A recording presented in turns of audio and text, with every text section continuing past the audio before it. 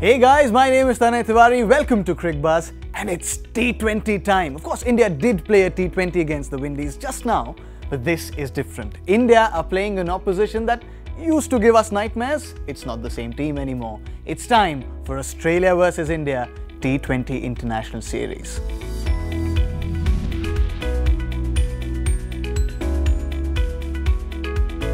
Australia, a land known for fast pitches and faster bowlers. Pat Cummins, Mitchell Starc, Josh Hazlewood. None of them there.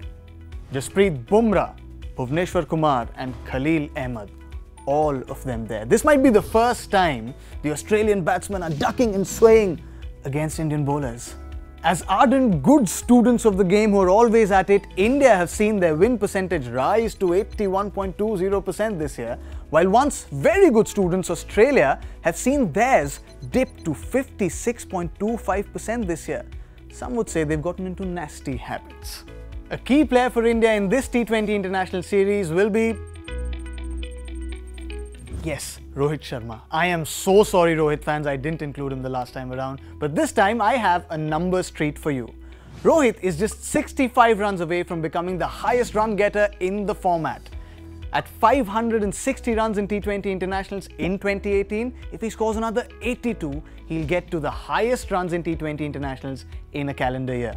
4 more sixes and Rohit will become the first Indian and only the third in the world to get to 100 T20 international sixes. And talking of sixes, Rohit has already broken his record from 2017.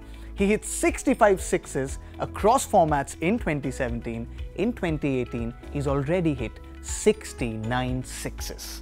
How is that, Rohit fans? How is that for numbers? Australia's main man and their captain Aaron Finch will be a key. He scored over 1,000 runs in T20s this year. He's also scored 172 against Zimbabwe, which is the highest score in T20 internationals and the second highest in T20s overall. Another key player for Australia is Andrew Tye. Yes, that purple cap holder from IPL this year. He's taken 27 wickets in T20 internationals this year, which is only behind Bumrah's 28 in 2016 and Shadab Khan's 28 in 2018. Head-to-head, India have Australia's number, having won 10 out of their 15 encounters.